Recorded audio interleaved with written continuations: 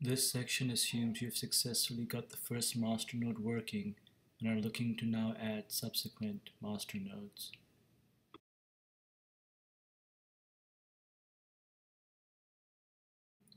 The first step involves creating a folder for your new masternode.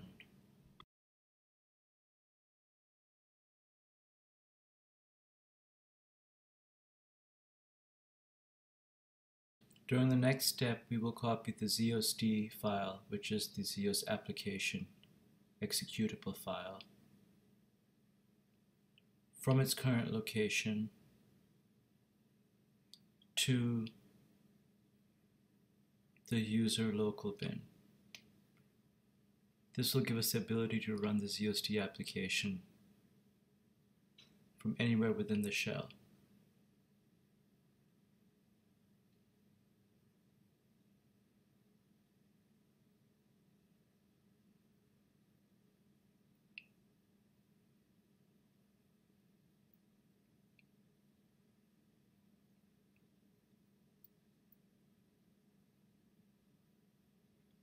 You do an ls-a to confirm that the file is there.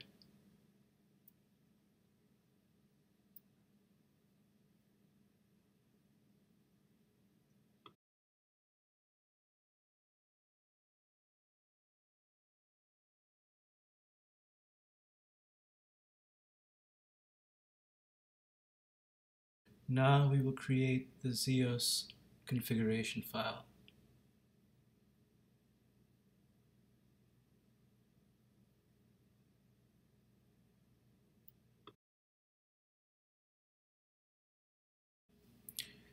You can edit the notepad file and then copy and paste the configuration. The RPC port is unique to each masternode, and it is not the IP address port. You can assign it any random number.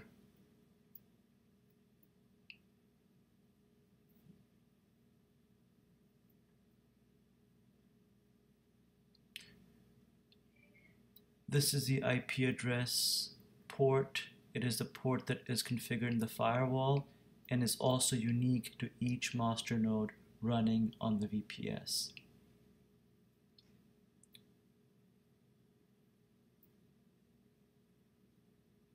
In our previous example, we used port 9000 for the first masternode, so we will use 9001 for this one. Again, the RPC port is a different number altogether.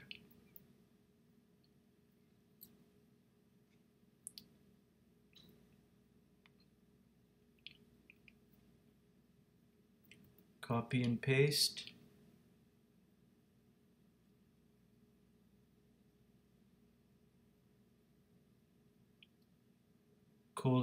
:W to save the changes, and :Q to quit.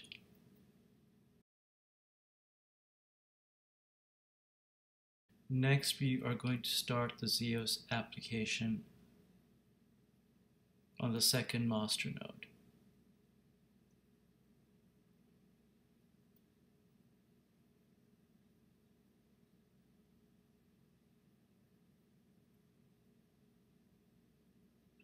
Each masternode has a unique configuration, and that configuration file is saved in the specific case in the .xios1 folder.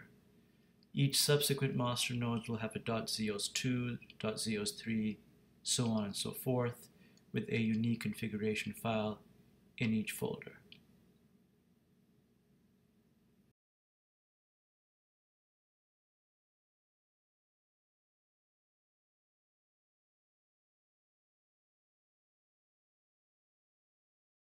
Once you've confirmed that the server is started,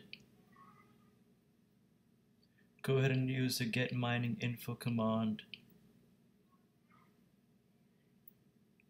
to check on the status of the blockchain sync.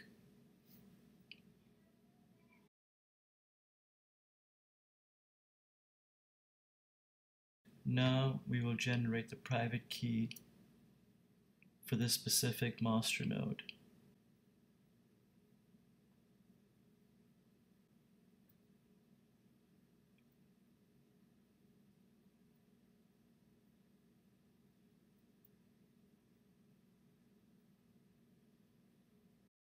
We'll go back and edit the configuration file with additional information about the Masternode address, the private key, etc.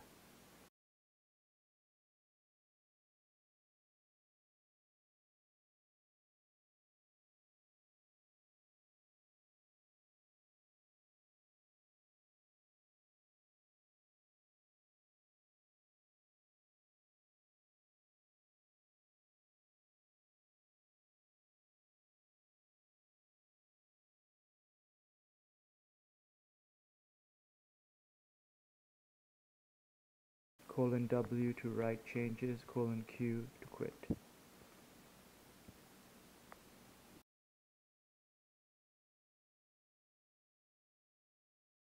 Now we will go ahead and restart the XIOS application services.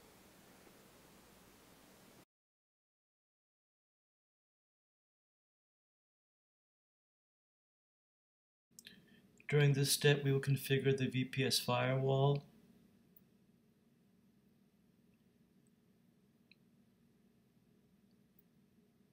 To allow specific access on the port we set up for the Masternode.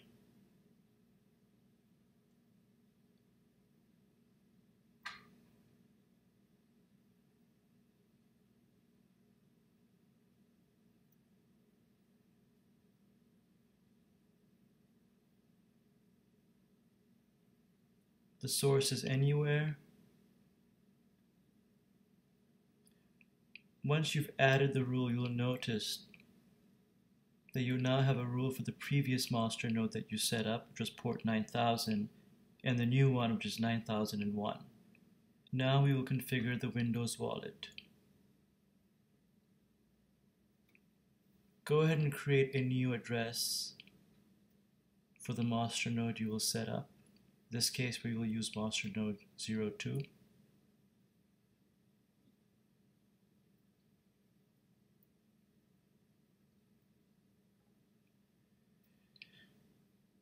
Go ahead into the Inputs tab for coin control and transfer exactly 1,000 coins from your primary wallet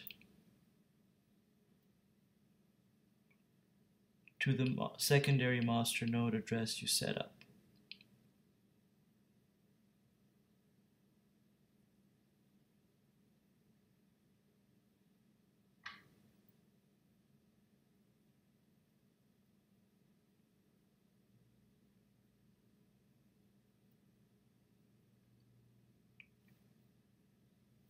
Once the transactions are fully confirmed,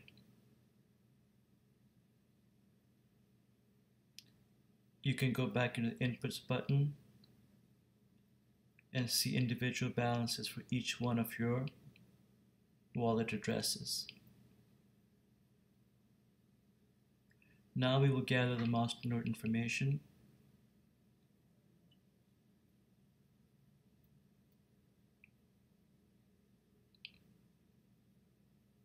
And we will create the second Masternode just as we did the first one.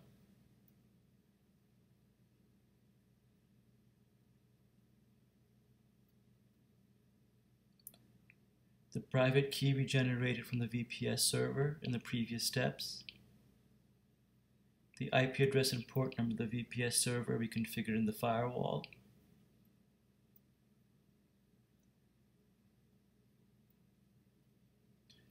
And we're going to need to generate the transaction ID for this Masternode as well.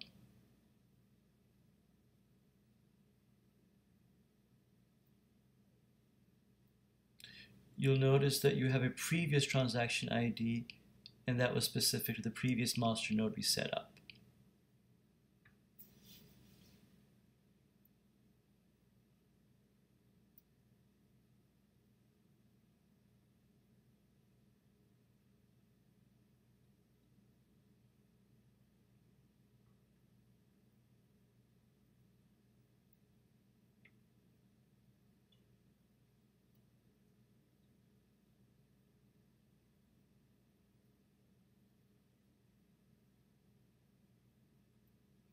The reward address is a standard reward address we set up in the previous step. and we will go ahead and create the Masternode now.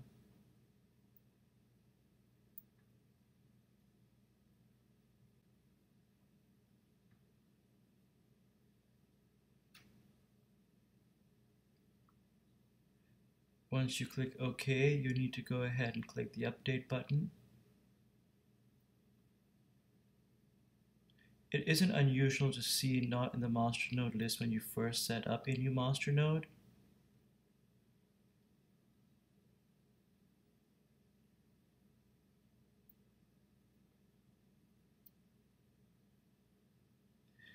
You can go ahead and restart the Masternode. Click Update.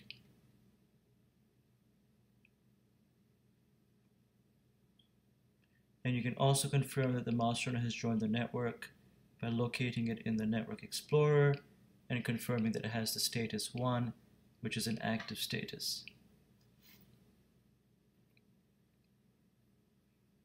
At this point, you have completed all the steps necessary to set up a secondary Masternode.